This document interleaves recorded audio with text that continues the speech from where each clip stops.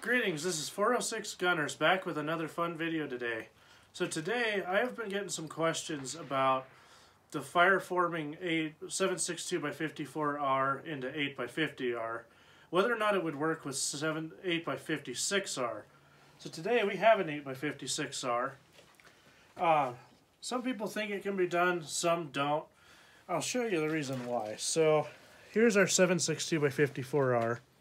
8x50R has just a slightly longer shoulder to it, not much. That's our 8x56. So the headspace on these two cartridges should be almost identical with their rims. However, the shoulder, as you can see, is pretty substantially different. Now there shouldn't be any overpressure with this because this is a narrower bullet going down a wider bore. I wouldn't also expect much of a group, but we'll go ahead and try shooting at 25 yards. We're going to try 3 rounds, see if it blows up.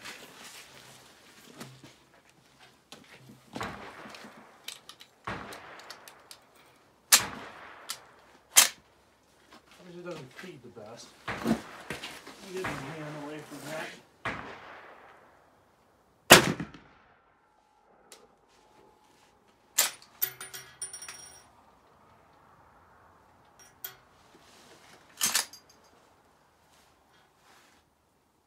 Appears to have fired.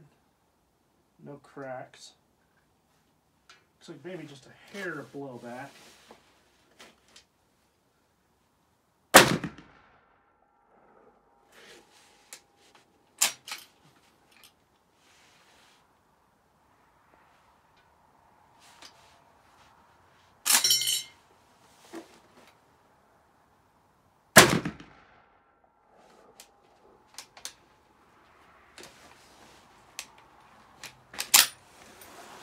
Now I'm just going to say that's definitely harder extraction.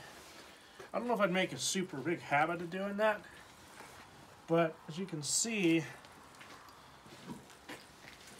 there's our fire form casing. There's 8x56. And there is our 7.62. And I'm seeing a little bit of bulge to that. So I don't know if I'd make a habit of that again, but it can be done. I think with a lighter charge, it might even be a good way of making brass for them. So let's go see if we hit anything.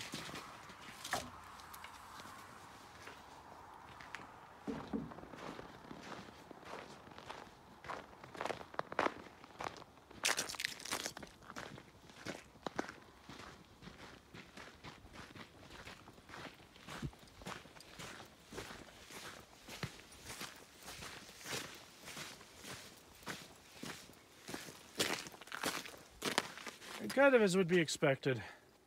No holes. Those bullets are probably tumbling downrange as they go. Anyways, thanks for watching the Can You Fire 7.62x54R in an 8x56R. 406 Gunners out.